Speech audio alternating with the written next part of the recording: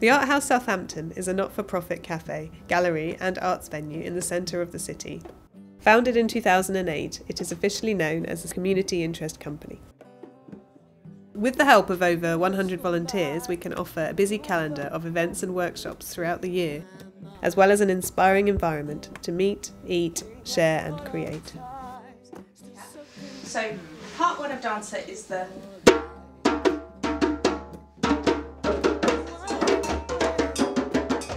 With a silent promise to awake by morning, let him dream, for he is an artist, and at night he paints his dreams.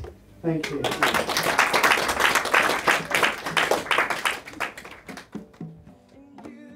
My name's Julian. I volunteer at the Art House and I'm a freelance performing arts professional.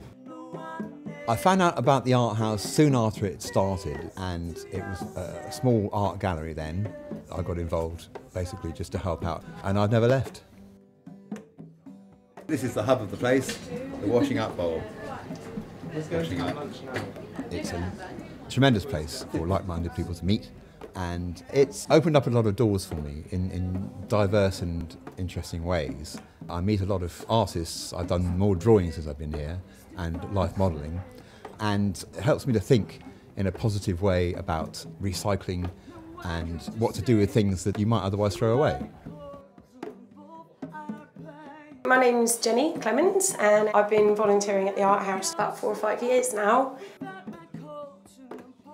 When I first came to Southampton, a lot of my friends had left, so I actually didn't really know anyone after university. They'd all gone apart from one friend, and I found the Art House was a really great way to meet people.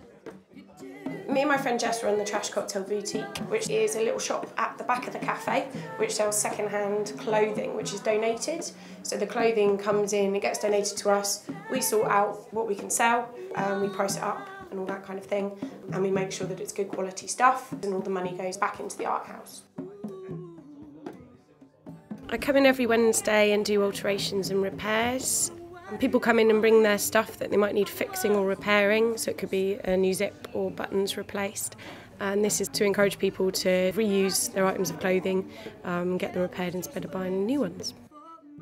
As soon as you walk through the door, it's a cheery atmosphere, very calm, very comforting. It's not the atmosphere that most cafes have of commerce, it's more company. It's a really good way to sort of bring different people together and to meet people, and everybody is here because they want to be here, not because they're being paid to be here, and I think that's especially nice. It creates a really nice atmosphere. Well, I said no one's to blame.